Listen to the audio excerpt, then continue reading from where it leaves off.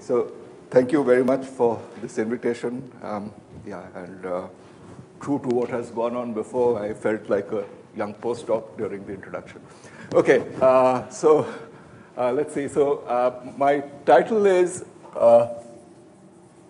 Limits of Limit Sets. I think the groundwork was set by Caroline during her talk. So let's sort of recapitulate that.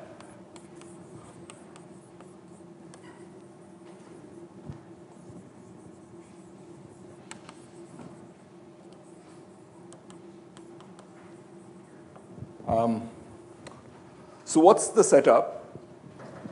You have S. So let's for the purposes of this talk, S is going to be a closed surface of genus greater than 1. Rho is a representation from pi 1 S into PSL2C equal to isom H3, and rho of pi 1 S we denote as G. H3 mod G is a hyperbolic free manifold M. Okay. Then there's an inclusion from the surface S into M, which is a homotopy equivalence.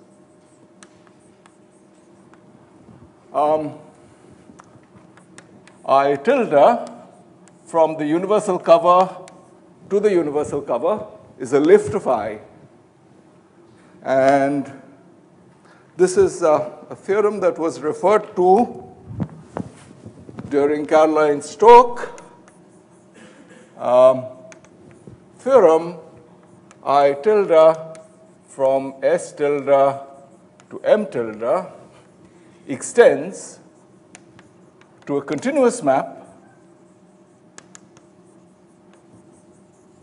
I hat from D2, which is the same as S tilde, which is the same as H2, union the circle at infinity to D3, which is the same as M tilde union the sphere at infinity. Okay? I hat is called the Cannon-Thurston map. Okay. Why? Because the most famous examples of this are due to Cannon and Thurston. Okay. So let's try parametrizing the problem.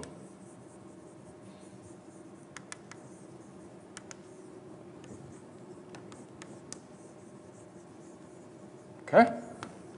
So here we had G. Now you have Gn converging to G. This is a convergence of Kleinian groups. I'll say a little more about that later on. Does Ctn equal to I hat in previous notation? Let's call this G infinity. Does Ctn converge to Ct infinity? Okay? Yeah. I is this inclusion of S into M. M is a three manifold, which is a quotient of hyperbolic free space by this representation, discrete faithful representation, right? So M.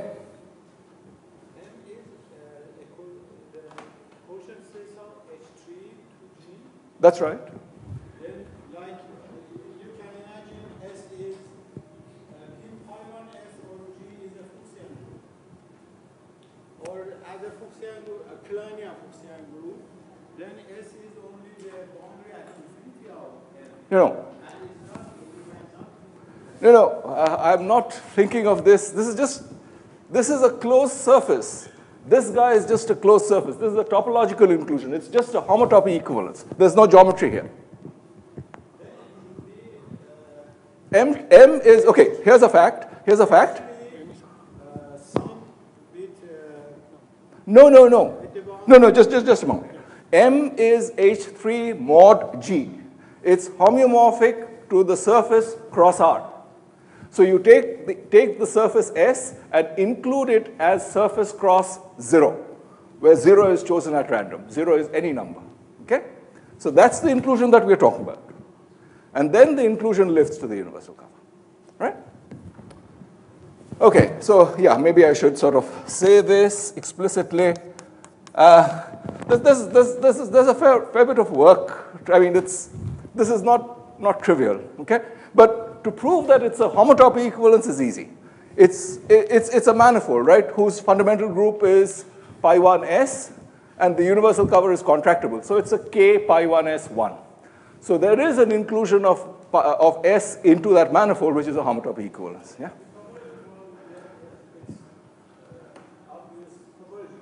That's all we are talking about. Yeah? So it's just a homotopy equivalence. There's no geometry here. Okay? And in a certain sense, what I'll be talking about is largely topology today. Okay? Okay, so does this sequence of Cannon-Thurston maps, I hat, converge? Well, CTN, let's say, I hat is not called the Cannon-Thurston map. Boundary I is called the Cannon-Thurston map. Okay, there's some notation, yeah? That's right. So this is, so you have an inclusion of S into M that gives rise to a continuous extension. You call the boundary map the Cannon-Thurston map. Oh, I see. Boundary I sub N. Is that what you meant? Okay, yeah, thanks. Yeah. So I've changed that notation here. Okay, fine. So does this sequence, if you have a sequence of convergent Kleinian groups, does the sequence of corresponding Cannon-Thurston maps converge? This is the question, okay?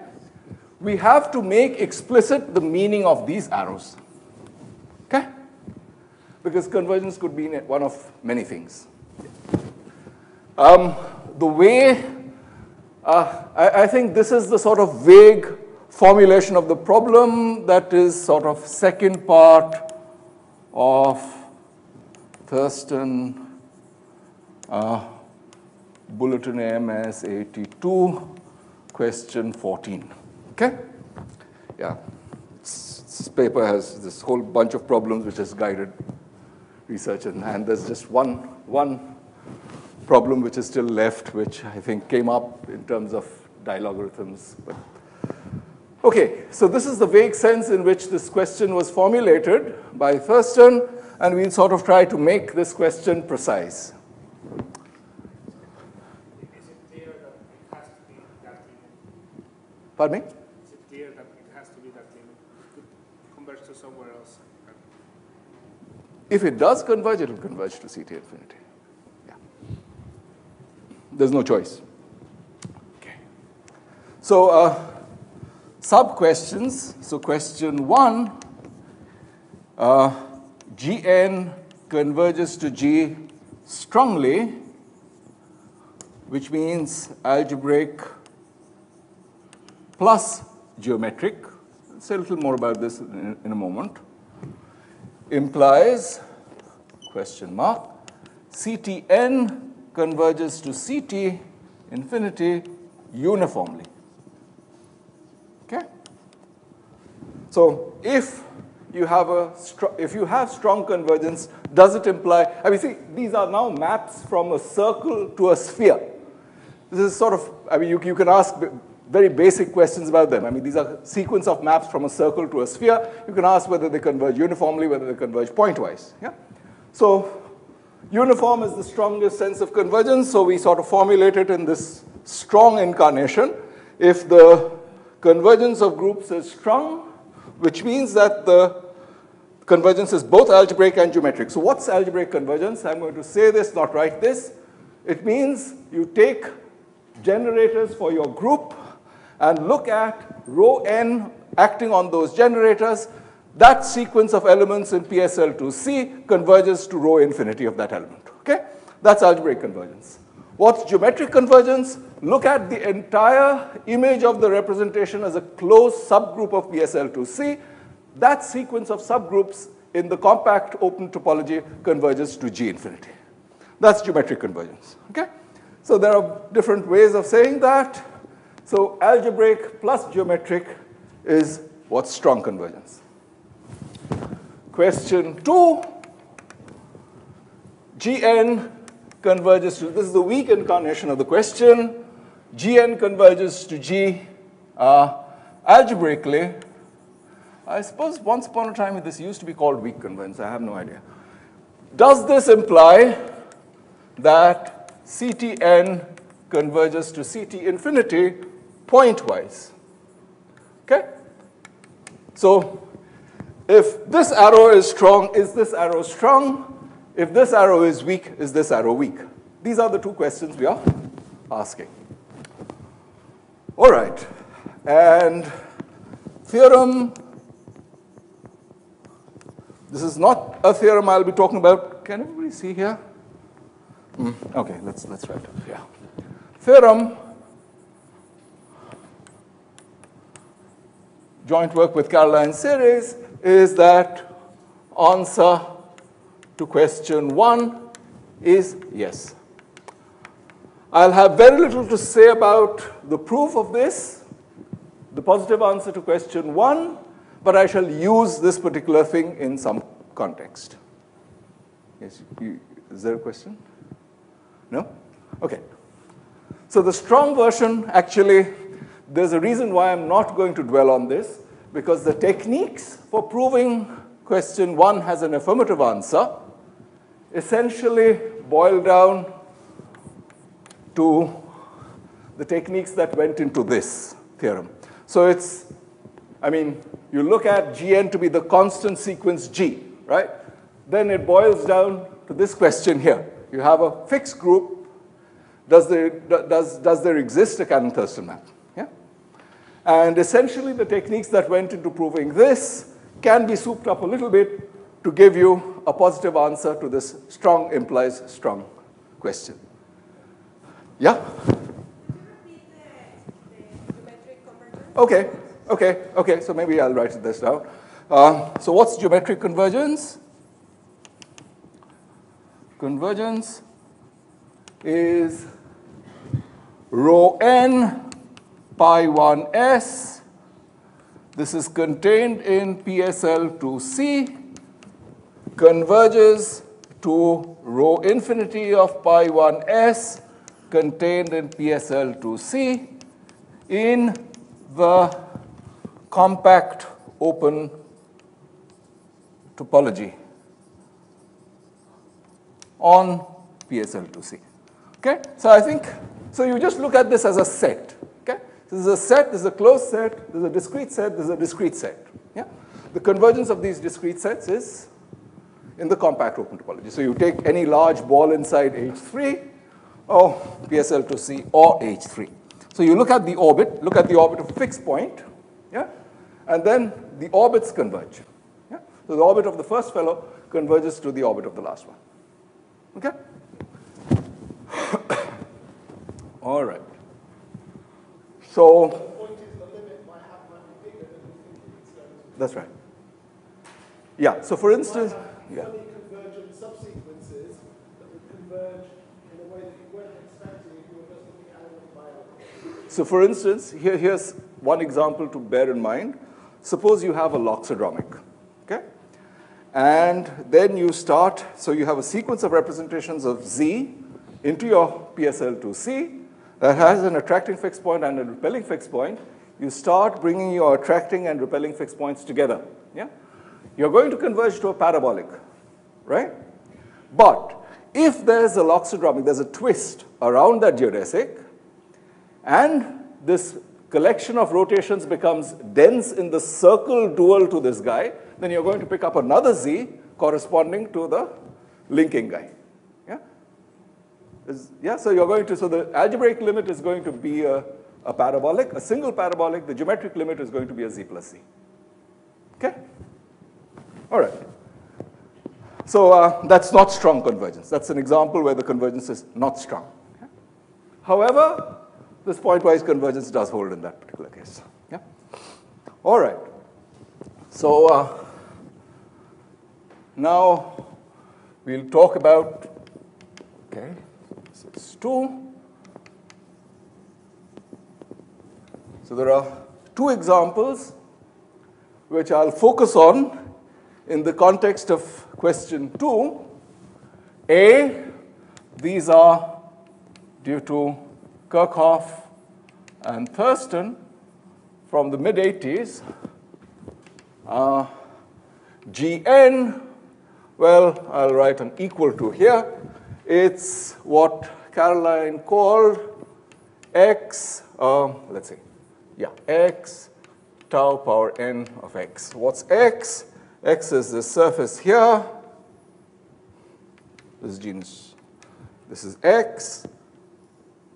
There's this curve, sigma here, tau equal to Dane twist along sigma. Okay? A single Dane twist along sigma.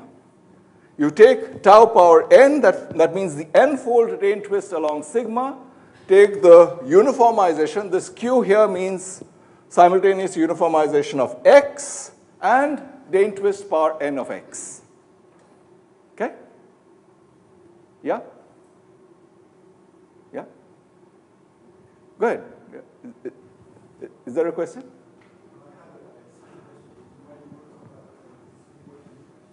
But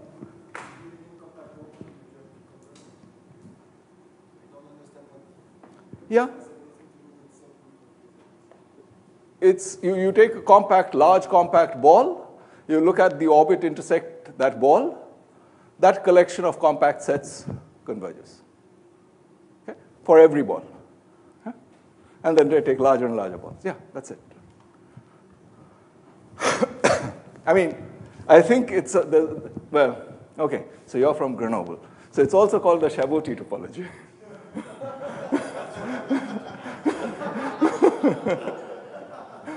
Okay, so so now you have this Dane twist along sigma, and you look at Gn. That's the simultaneous uniformization of these 2 guys, and then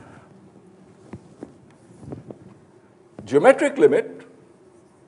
Okay, so let's call so this was sort of the first sort of non-trivial example where you have algebraic limit and geometric limit differing. So what's the algebraic limit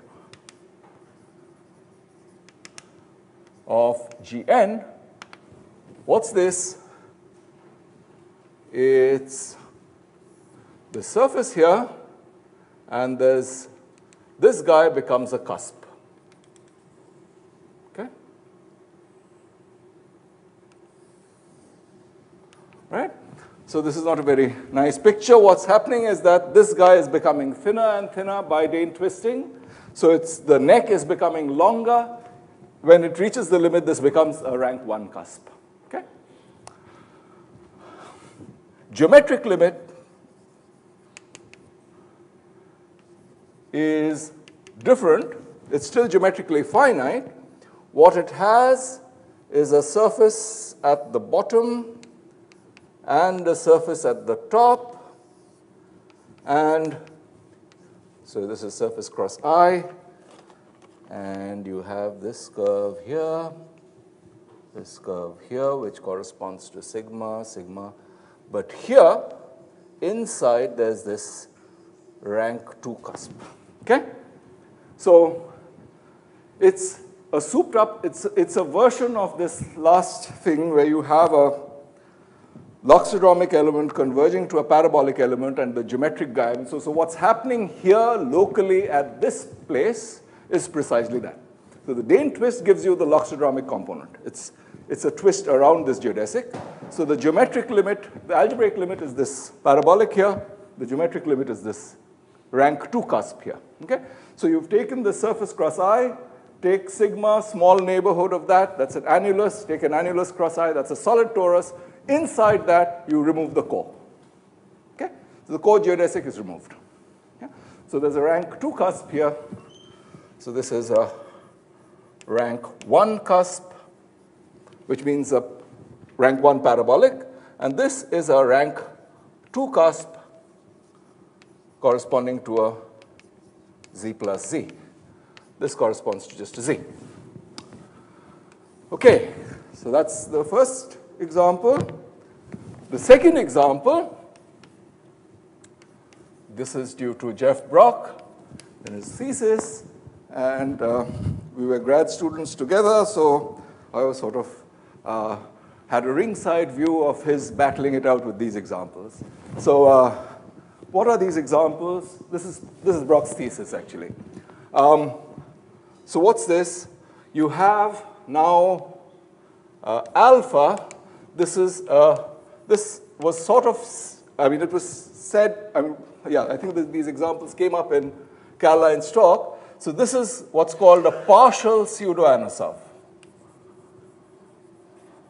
What's that? So you have, again, favorite surface, and you have, this is your left half, and this is your right half. Alpha restricted to the left side is the identity. Okay? Alpha restricted to the right half is a pseudo-Anosov. Pseudo-Anosov, diffeo or homeo of just this part, fixing, what's that? Fixing sigma. So this is sigma. This guy is fixed. So you can think of this sort of archetypal pseudo-Anosov. This is a punctured torus. The map at the level of homology or fundamental group is 2, 1, 1, 1.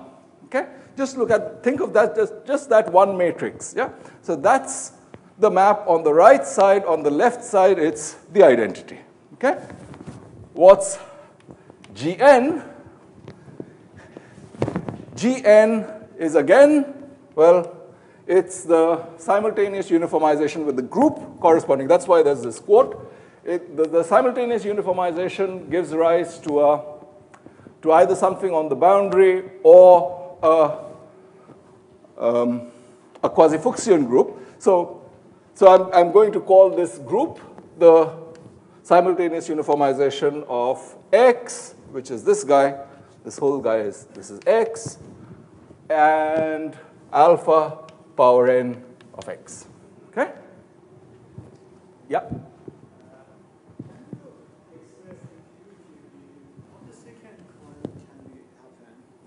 What can happen? The second kind, the 2 cusps, in the 2 cusp case. Yeah? Geometrical. How can it happen? You have drawn only the picture, and I think if you look at it locally, then it's this example that I just illustrated. You have this, you have hyperbolics, yeah, converging where the endpoints converge, right? So then you're going to converge to a parabolic along that, yes? But if there's a twist, it does not happen in dimension 2. It has to happen in higher dimensions. It has to happen in dimension 3 or above. Okay, so look at dimension 3. There's a loxodromic. So what is the twist along this parabolic? So there's a rotation along the parabolic, yes? So now if you take power n, yeah, and you translate a very small distance along the parabolic, but you've gone round many times, yeah, that is going to give rise to a parabolic in the transverse direction. Okay? That's sort of vaguely what's going on. Okay? All right. So now, what's the algebraic limit here? Sort of similar to this Kirchhoff-Thurston case. So the algebraic limit is, on this side, it's sort of fixed. It's SL. But on this side, so this becomes a rank 1 cusp. And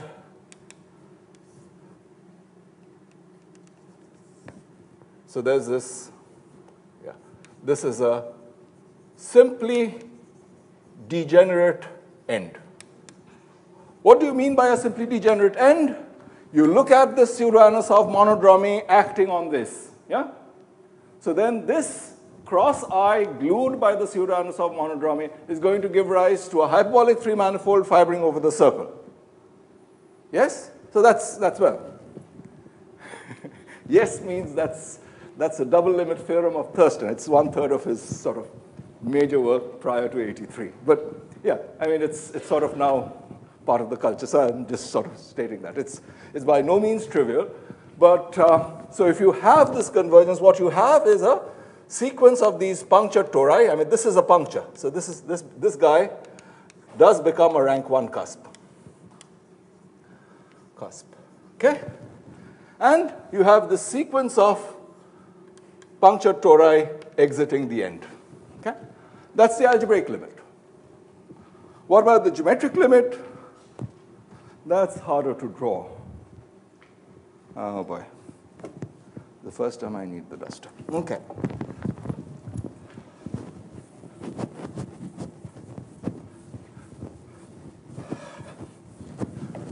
Both space has been exceptionally badly managed because I have the algebraic limit on the right extreme and I have the geometric limit on the left extreme. I don't know a way of correcting this. Okay. That's right. That's right. So imagine an endless board. Okay. So geometric limit in Brock examples. What is this? Well, again, on the left side, nothing really is happening. Yeah? You have a surface here, and you have a cusp here. Okay? So this is simply degenerate end. Now, I think I can use some colors.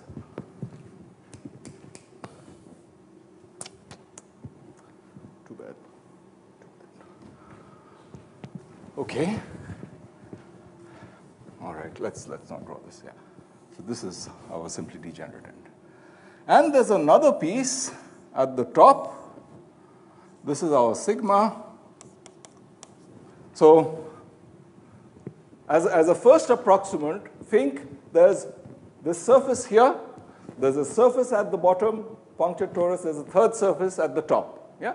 All these three, there's a book of, I mean, okay, so there are these three pieces.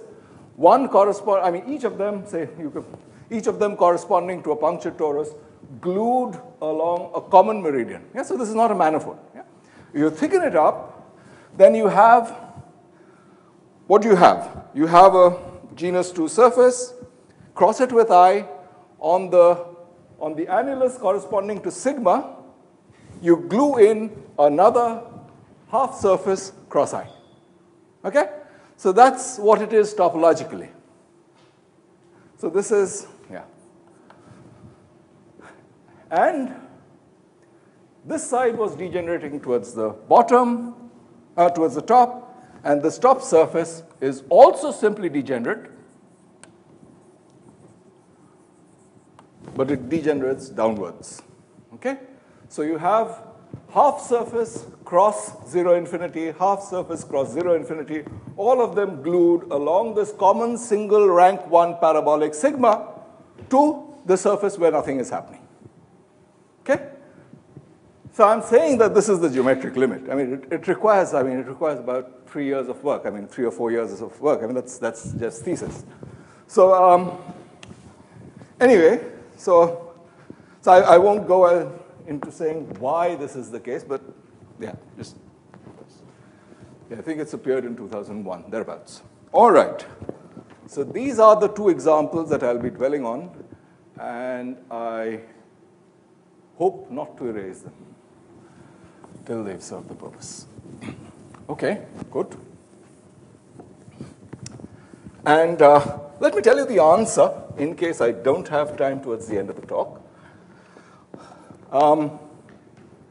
Here, in this Kirchhoff-Thurston case, this limit is geometrically finite. Okay? So answer to question 2 is yes for the Kirchhoff-Thurston examples. Okay? This is, again, joint work with Caroline.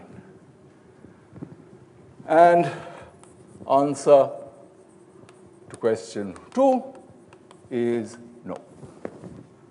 Right? So what's question 2? It's the weak incarnation of the question. Gn converges to G weakly or algebraically.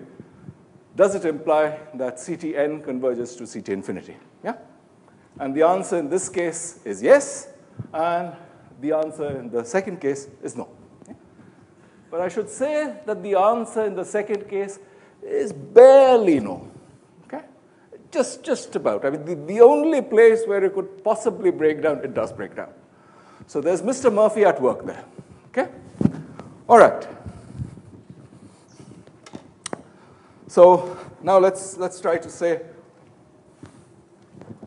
how we are going to attack these questions. Okay? So these are the examples. I've given you the answers. Now I'll say something about the proof. All right. So digression, electric geometry.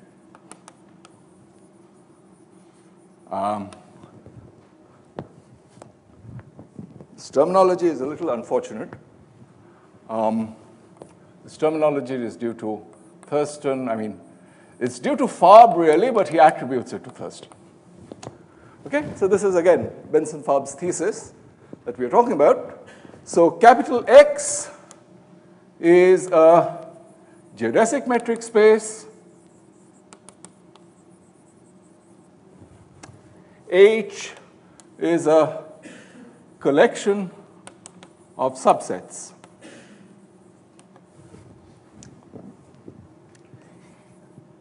EXH, this is equal to X union H belongs to this collection H cross closed interval 0, 1. This is given the product metric. Let's call this and each H cross 1 is given the 0 metric, which means any path lying on H cross 1 has length 0. So this is not quite a metric, it's really a pseudometric. Okay? It's really the geometric counterpart of doing quotient spaces. Okay? No. So what you should think about is, the way to think about this, and I think this is how this terminology came up, you have the space capital X. Inside that, you have this collection of subsets. Yes? And you make those subsets infinitely conducting. Okay? So it's sort of the way lightning travels. So this is called, it's given there, and this, so this is called the electric space. And so this metric D electric is called the electric metric. It's really a pseudometric. Okay? Alternately, so what you're doing really is on the subsets corresponding to elements of H, you're just retaining the topology. Yeah? So it's just making a product with 0, 1. Yeah? Topology means that the notion of open sets and closed sets makes sense, no distance. But on the rest, you have the distance. Okay? So, just as topology takes sort of a topological space, forgets everything, forgets the topology on subsets, it just makes it gives it just the set structure, right? The stuff that you quotient out in the equivalence relation, it's just a set after the quotienting out operation, right? There's no topology there. So here, what you're doing is sort of categorically shifting that construction. You're retaining the geometry of the rest of the space. On this part, you're just retaining the topology. Yeah? Yeah. Is H cross 0 just the natural inclusion? That's right. So each H cross 1 is given, and H cross 0 is identified with H contained in X. That's right. That's exactly right. That's exactly right. So you could think of, I mean, that's, I think, the way Benson sort of thought of it first. You look at H and you construct a cone. Yeah? But that destroys the topology. Somehow I want to retain the topology. Okay?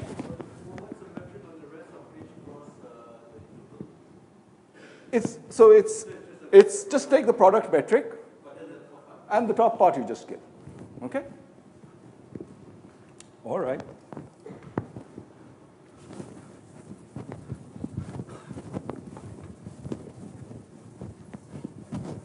So what's this good for? And this is really what we'll be needing. Proposition X is now going to be H3 for us. H is a collection of convex subsets such that for all H1 not equal to H2 in H, the projection of H2 onto H1 has uniformly bounded diameter. Okay? So what's the hypothesis? You have H3, you have a ball here, you have a ball here. It's easy to see that the projection of this guy is some small set. Okay? These guys are disjoint, and so if they are balls, then the projection is disjoint. So there's a generalization. The hypothesis is just now a collection of convex subsets such that the projection of one onto the other has bounded diameter, uniformly bounded diameter. Then electric. So what's going to be an electric geodesic? So now I think we have a chance to draw a picture. So suppose you have, and you have this very small ball somewhere very far away. Yeah? So now you want to go, you have another ball here. You want to go from, say, a point outside this ball to a point here. Okay? You can travel for free inside these balls. Yeah? So it's like it's going from here, and then it hits this convex set perpendicularly. It travels from one convex set to the next by traveling along a mutual perpendicular. Then along this. Yeah? Then along this, and then here. I'm drawing the electric geodesic. So the electric geodesic, when it travels from one, so think of these as sort of huge conducting spheres. Yeah? How does electricity travel between infinitely conducting spheres? It travels perpendicular to them, right? So this guy, this guy, this guy, and so on. Yeah? So it sort of zips across all these spheres and goes from one point to the other. So that's the electric geodesic. Yeah? So then electric geodesics and hyperbolic geodesics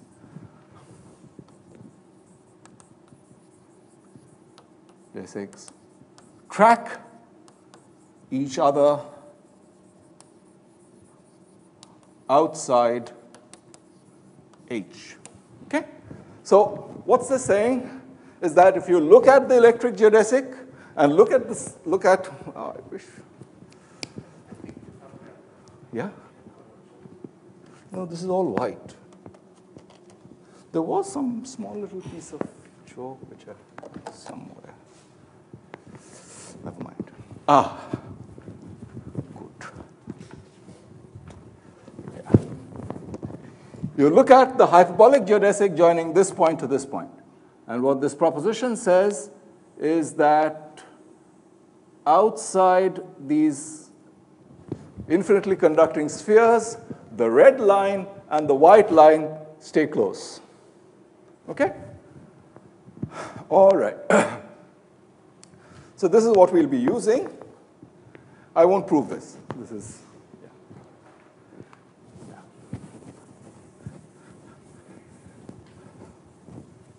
So, yeah. All right.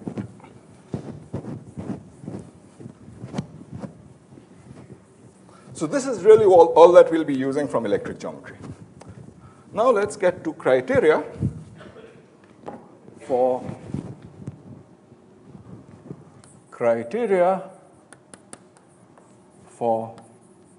convergence. So what do you have? Gn converges to G algebraically. Yeah? Which means what? Which means that Gn is equal to rho n pi 1s. G is equal to, okay, G infinity is equal to rho infinity pi 1s. Gamma, let's call, this is the, this is the notation I'll use. This is the Cayley graph of pi 1s. And this is quasi-isometric to the universal cover of S with the hyperbolic metric. Okay, good.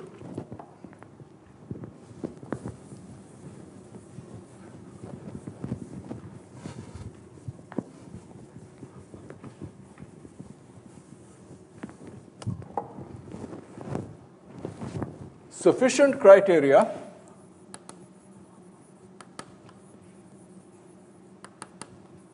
for convergence of Ctn to Ct infinity. These turn out to be also necessary. One, so now I have to go back there. Where is this? Uniform UEP, uniform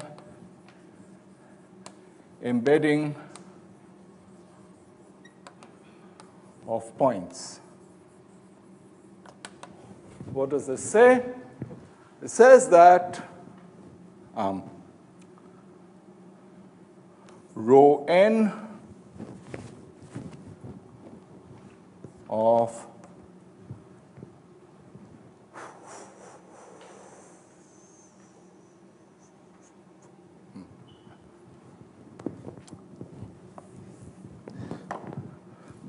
there exists f from natural numbers to natural numbers a proper function, which means going off to infinity as n goes to infinity, such that the distance in the Cayley graph of 1 from gamma is greater than or equal to n, implies the distance in H3 from,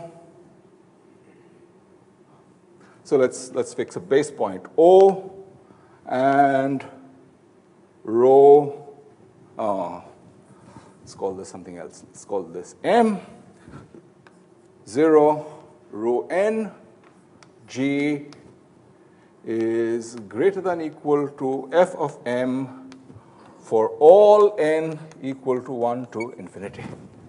Okay? Infinity is included. All right? So which means that all these Cayley graphs are uniformly embedded in your hyperbolic space. That's necessary. That's not good enough.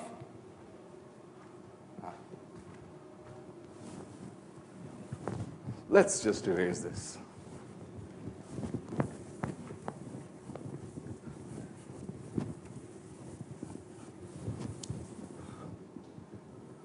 Criterion 2 is UEPP,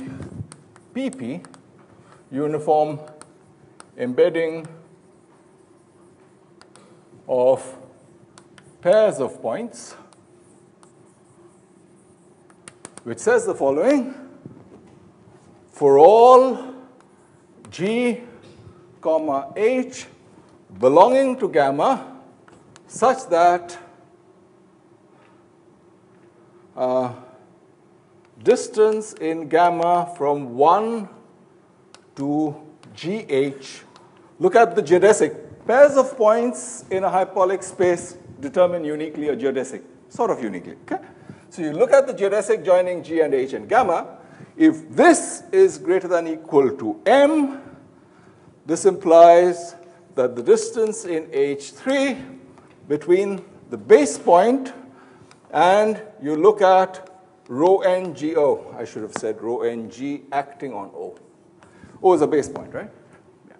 So rho n g acting on O, rho n h acting on O, and now you look at the geodesic in H3 joining these. Yeah? The geodesic in H3 joining these 2 points need have nothing whatsoever to do with this geodesic. Okay? That's important. Yeah? And that's the whole point of proving the existence of Cannon-Thurston maps. It says that pairs of points embed properly. Okay? If you do this for one group, if you can prove this for one group, then you would have proved the existence of a Cannon-Thurston map. Okay? So it seems sort of a naive thing. I mean, you have proper embeddings automatically. If you have a group acting properly discontinuously on a space, the embedding of the group is proper. So all this work is to upgrade something that's trivial, in the case of a single point, to something that's a little less trivial for pairs of points. Okay? It took about 30 years to do that. All right. So, pardon me? I didn't finish that statement. That's right. So this is greater than or equal to f of n. Okay? What does it mean? So you have, okay. Here's your gamma, which with my bad eyesight, I identify gamma with H2. I have G here. I have H here. I join these by a geodesic. Yeah? This lies outside a little n ball. Map it over to H3. Okay, so yeah. So now you have, this is rho n g O. Okay, so let's just call this G dot O. And you have some point H dot O here. Join these by a hyperbolic geodesic. Okay? All right? This is a geodesic in H3. This is a geodesic in H2. Yeah? And this is your O. This ball here has radius greater than or equal to f of n. Okay? So this, if this pair of points defines a geodesic lying outside a large ball, you map the endpoints over, then join. After joining, the geodesic also lies outside a large ball. Yeah.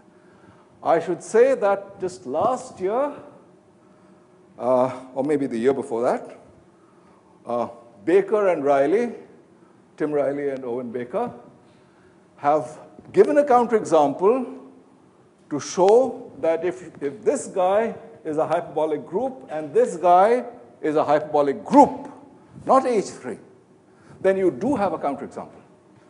So Cannon-Thurston maps do not always exist, right? So it's sort of counterintuitive, but I mean, how could it go wrong? Well, it does go wrong. Okay? So so there's something very specific about H3 going on here. It's not enough space to do crazy stuff. All right. So this is our criterion. And in the last 10 minutes, I shall try to say why these two criteria, these are sufficient criteria for convergence, and then we'll, okay, so that's fine. So now I can remove this and try applying this criterion to our examples.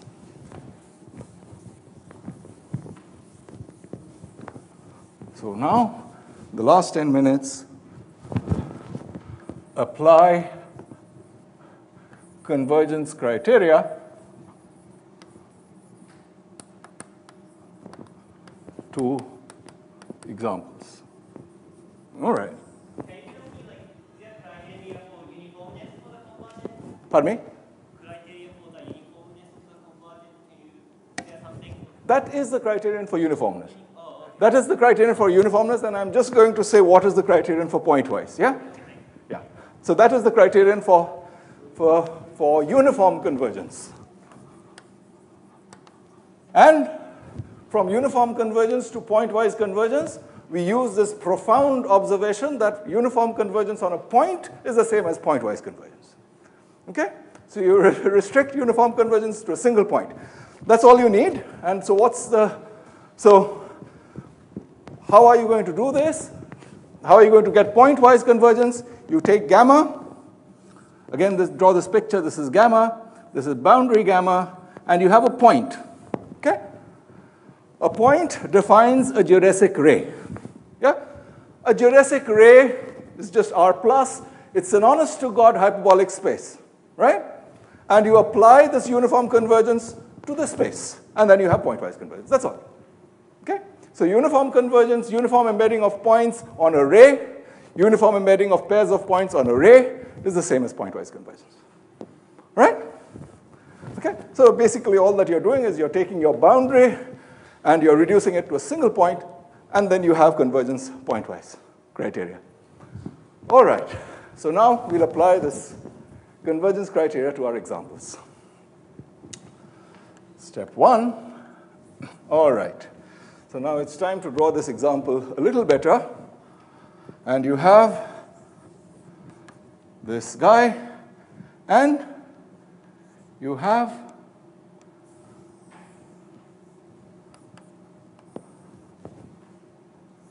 so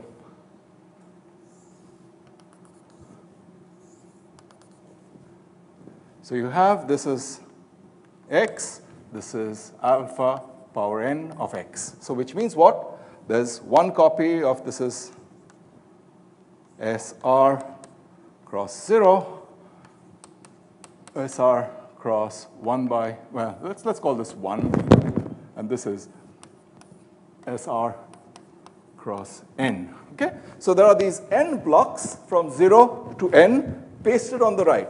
So we zoom in here. This becomes a Margulis tube, which means what? It becomes a picture like this. There's a piece here, piece here, piece here, and there are n pieces, well, and then there's this one guy which has length 1. So this Margulis tube here blow up, and you have a picture like this. So what's the section? The section is sort of a disk in hyperbolic space. This corresponds to the left, and then there are sort of n pieces, and then there's stuff hanging off from there. Yeah? So there's blocks all around this, and there's this Margulis tube. It has length n along the right and 1 along the left. Okay? This is our model for Gn. Okay, good.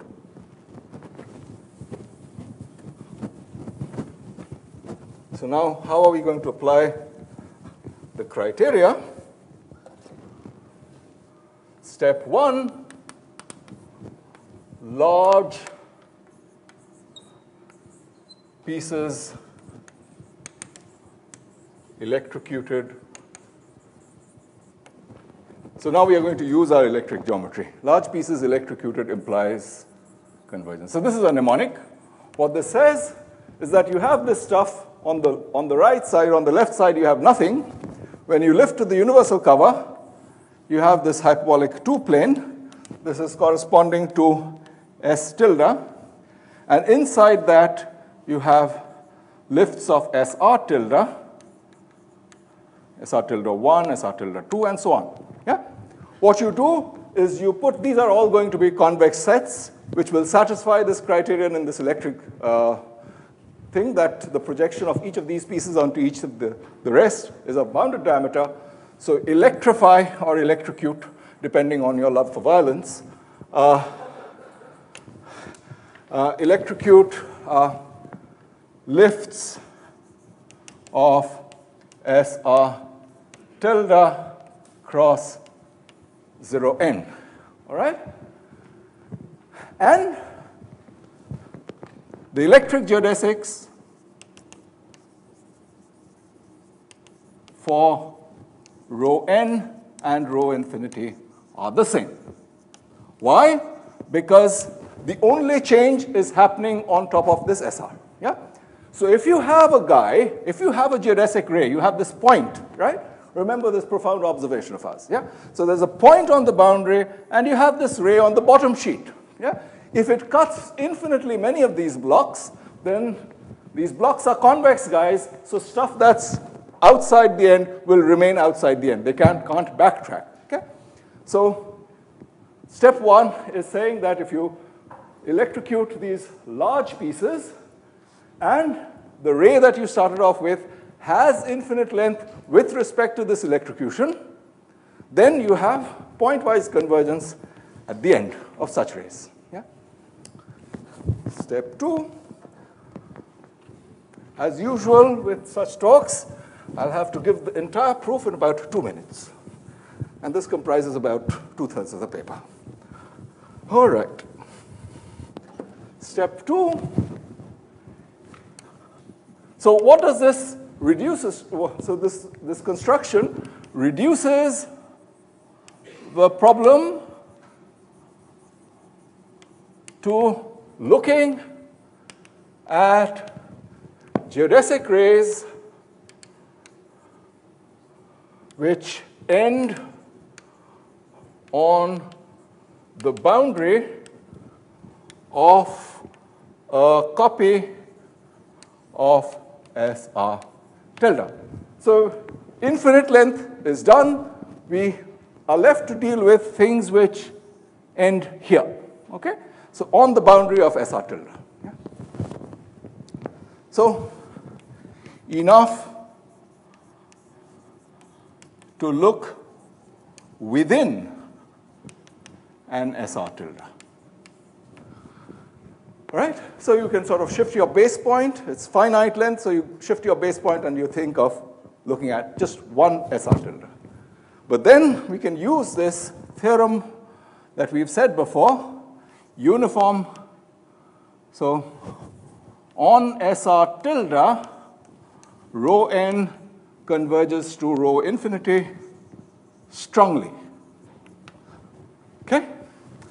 So this implies that Ctn restricted to SR tilde converges to Ct infinity restricted to SR tilde uniformly.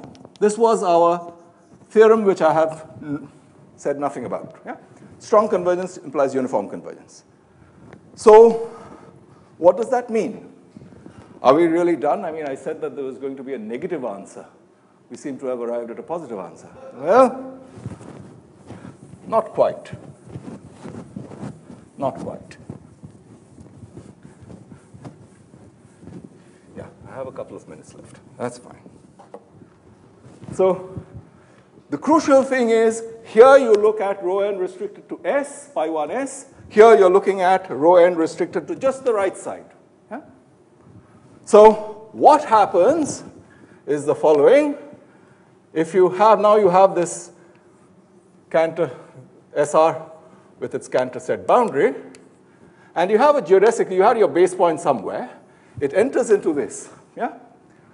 And ends somewhere here. So this is x infinity, yeah? So step 2 furnishes a positive answer to Ctn converges to Ct infinity, provided